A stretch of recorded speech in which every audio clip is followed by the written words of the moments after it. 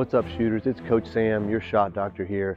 In this video, I'm going over 3 of the biggest shooting mistakes that I constantly see with shooters. 3 reasons why your shot might be broke, and the 3rd reason might be the most surprising of all of them. So make sure you stay till the very end, stay locked in, and we'll get right into it. So the first mistake that we're going to talk about has to do with our shooting elbow. When you guys are younger, a lot of times you're going to be shooting from your chest and your elbows are really stuck out.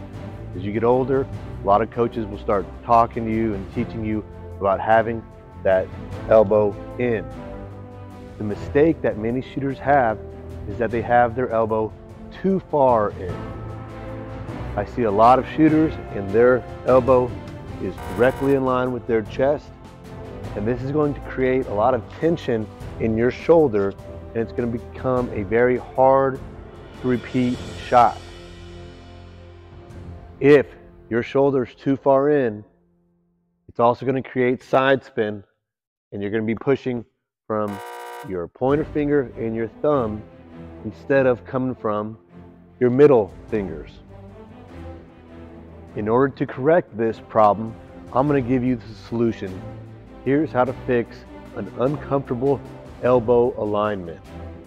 Use a phrase that I've created called the lazy arm swing to find the perfect placement for your elbow. In order to do this, what we're going to do is walk and swing our arms. So I'm walking, and then I'm going to bring up my shooting elbow in hand. Boom, I bring it up. You can see it's not directly in front of my face. This is the most comfortable and most natural position for my shooting arm and elbow to be in. It's slightly off to the side, and this is going to be a very efficient way to shoot the ball, a very effective way. We are now able to shoot it with our pointer finger and middle finger going at the basket instead of our thumb.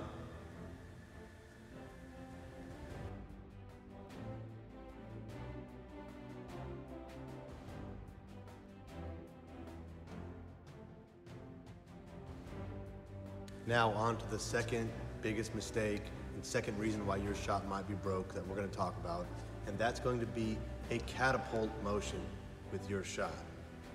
I see a lot of shooters bring it here and then bring it behind their head, and they end up having this catapult motion. We do not want to have a catapult in our shot, because then we are using our shoulder to essentially throw the ball at the rim. When this happens, we do not have the correct arc on our shot, and we're not going to be a very good shooter if you're constantly having to bring it behind our head. Let me show you how to fix this problem. What you want to do is think about going at the rim, not up behind your head. Once you bring that ball up and you start going at the rim, you don't want to go past about your forehead as far as where the ball goes. Once it starts getting behind, you're now getting into that catapult motion that we don't want. So instead, be locked and loaded, bend your legs, and as you extend, you're thinking about going out at the rim, not up anymore. That will really help to eliminate the catapult motion. It'll give you better arc on your shot, and it'll make you a better shooter.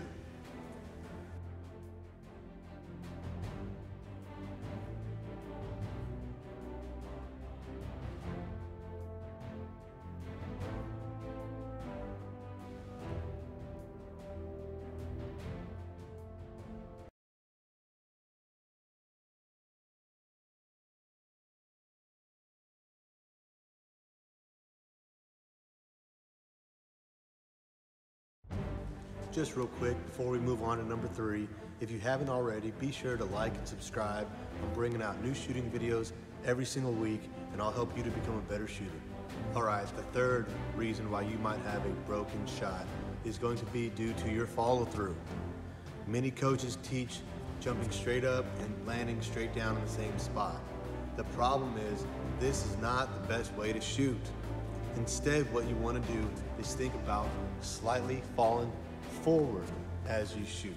If you watch the best shooters, Steph Curry, Kevin Durant, they all will shoot, let's say behind the three-point line, and then they will land forward. Here's how you can fix that issue. If you're jumping straight up and landing in the same spot, what I want you to do is think about falling forward and shooting it at the rim, as I mentioned in step number 2. If you're landing in the same spot, often you're going to be shooting it and you're going to be shooting it up. Instead, shoot it at the rim. This is going to allow us to fall forward and land over our target line that we shot it from initially. This will give you better arc on your shot and create better consistency throughout your shooting.